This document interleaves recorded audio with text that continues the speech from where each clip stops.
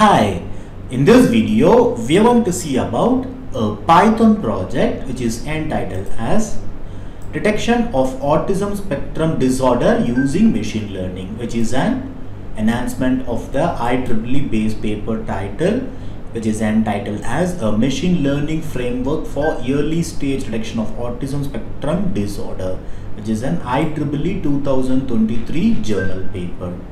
So before seeing the execution of the project, let me brief about this project. Basically, Autism Spectrum Disorder is shortly known as ASD. So this Autism Spectrum Disorder is a problem of neurodevelopment condition that is associated with the brain. So the people who is affected by this Autism Spectrum Disorder will be having problem in social interaction kinds of things, and also their learning behavior and activities will be different from the others.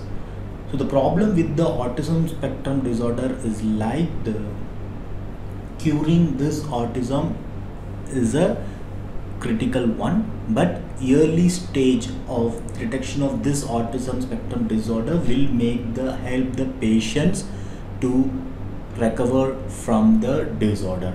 So in this base paper, the authors have concluded by implementing the machine learning model called AB, that is AdaBoost, has given them a highest accuracy for them with the percentage of 97.12%. But we are not going to use the same as mentioned in the base paper. So now let us see about our proposed system. So here you can see our IEEE base paper title, that is a machine learning framework for early stage detection of autism spectrum disorder, and our proposed title is detection of autism spectrum disorder using machine learning. So here you can see the IEEE base paper abstract. So coming to our proposed abstract, so we are going to detect this autism spectrum disorder using the machine learning. So here we are going to employ two distinct algorithms, that is random forest classifier and decision tree classifier. So in our proposed model we'll be having two models. First one is random forest classifier, second one is decision tree classifier. So the accuracy that we have achieved for the random forest classifier, the accuracy train score is 100% and test score is 99%. So in the decision tree classifier we have the accuracy train score of 100% and test score of 96%. So we'll be implementing both the models, and in both the models random forest classifier has performed very well, so that we'll be showing as our proposed system. So here you can see the detail that is mentioned in the abstract part with both the algorithms that we have mentioned, it is random forest and the decision tree classifier. And coming to the data set part, so we have around 704 data set records with 21 features in it. So there are various features available in the data sets. I'll show you the data set part. So in the source code model folder we have this autism screening data set. So this is the data set part. So if you scroll down till the end, you can find it is about 704 data set records. As mentioned, there are 21 features available in it. So the features like A1 score, A2 score, A3 score, A4 score, A5 score. So these are the things that is available in the features part, with A1 to A10 score, age, gender, ethnicity, jaundice, autism, country of the residence, used app, result, age description, relation, and class with ASD. So this is about the data set part. So those details have been prescribed in the abstract part. And coming to here the first model with the random forest classifier, which has achieved the training accuracy score of 100% and test score of 99%, and the decision tree classifier with the accuracy of 100% and the test score of 96%.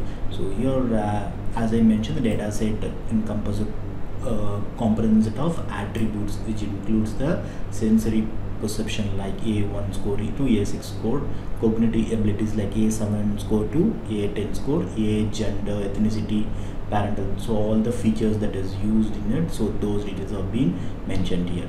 So finally we have summarized that our proposed model detects the ASD, that is Autism Spectrum Disorder. And coming to the existing system part, so as mentioned, the base paper is considered as the existing system. Here they have used ADAPT Boost machine learning algorithm, so those details have been mentioned here in the existing system part. And we have listed the disadvantages of the existing system here. So these are the disadvantages of the existing system. And coming to the proposed system, so to overcome the disadvantages that is listed, we are going to propose with both the models, random forest and decision tree classifier. So those details have been prescribed in the proposed system, and here we have listed the advantages of the proposed system.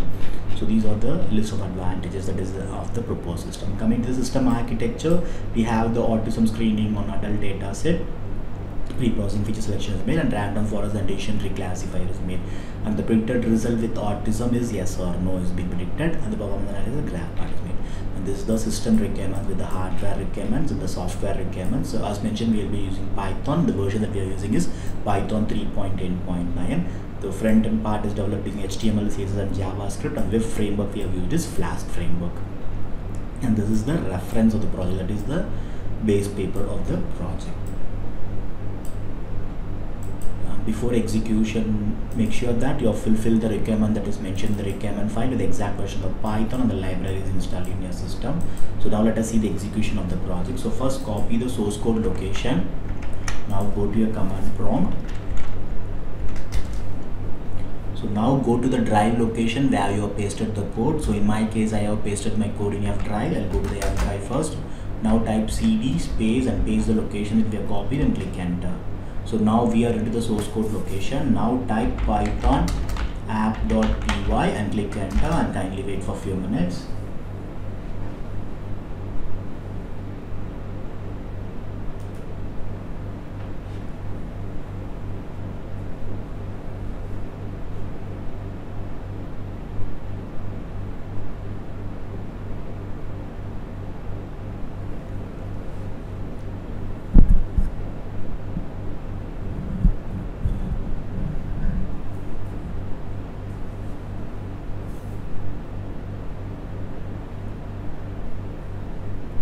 So now you can see the URL here. Just copy this URL, go to any of your browser. I'm going to Google Chrome, and just paste the URL that we have copied.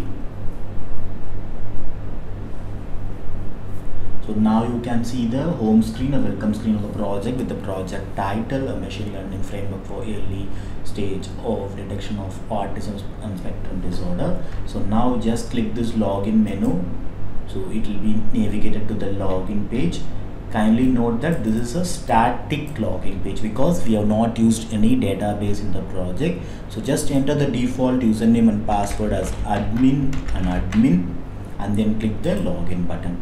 So now you can see the login success message and click OK. So now it will be navigated to the upload part. So where you need to upload the data set, just select the choose file button. Now go to the source code location where you have the source code.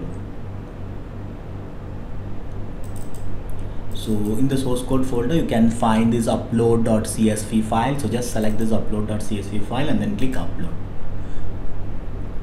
So once after the data set has been uploaded, it will be navigated to the preview part where you can preview the data set that we have uploaded. So as I have shown you earlier, so you can see the features like IDA1 score to A10 score, all the features that is available. And if you scroll down till the end of the page, you can find the complete data set has been loaded into the preview part.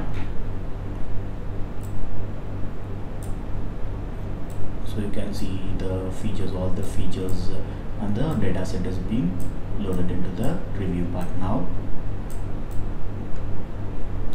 So now in the bottom of the page you can find the click to train or test button. Just click it.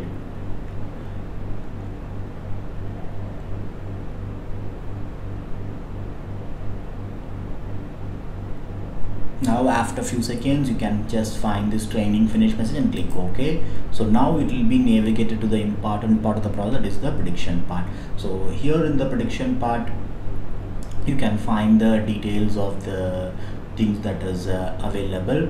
So now let me show you with each case one by one.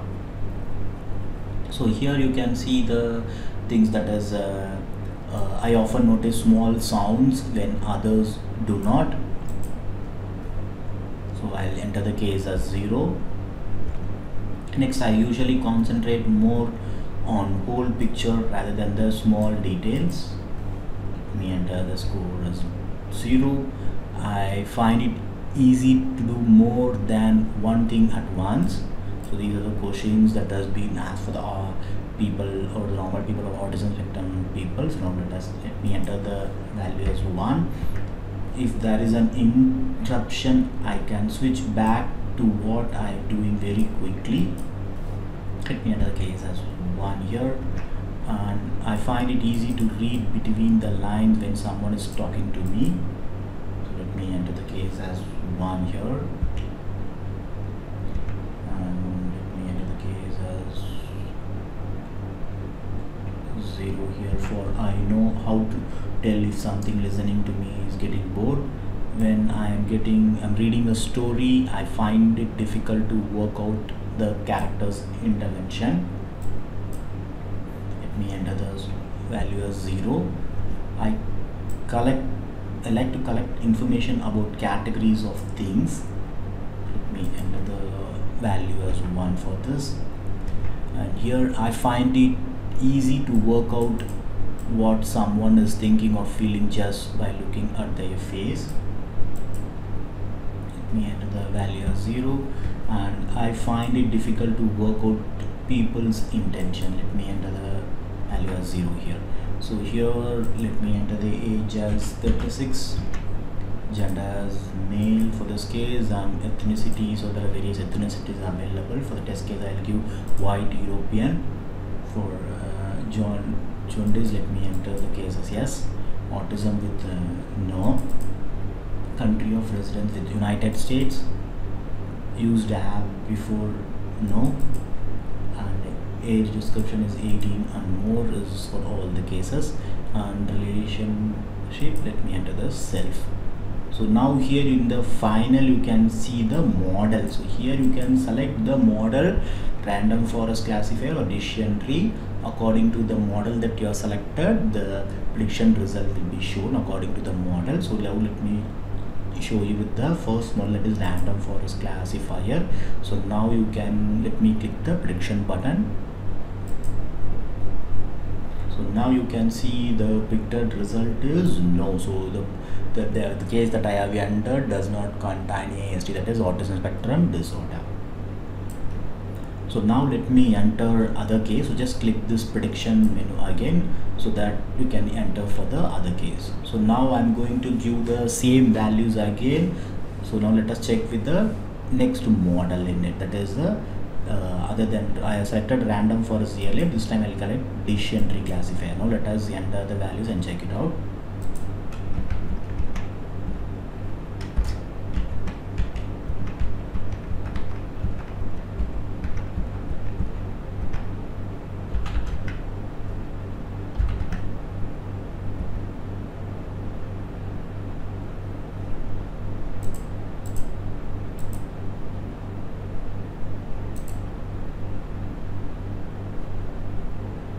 So now this time I'm selecting this decision tree classifier and click the predict button.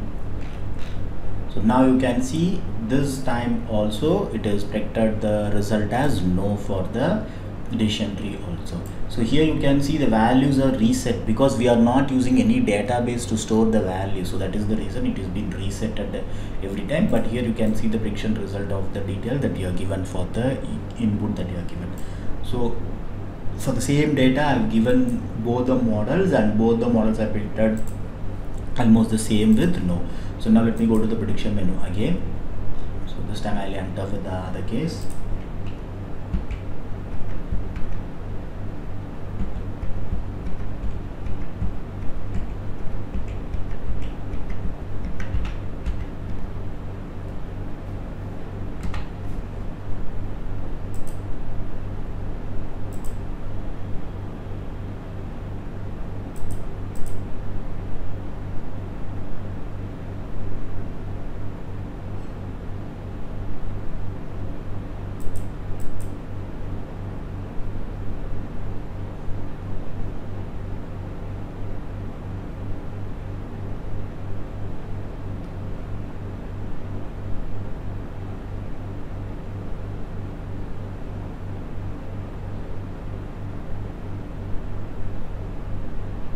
So now let me check for this case I have entered and click the predict button.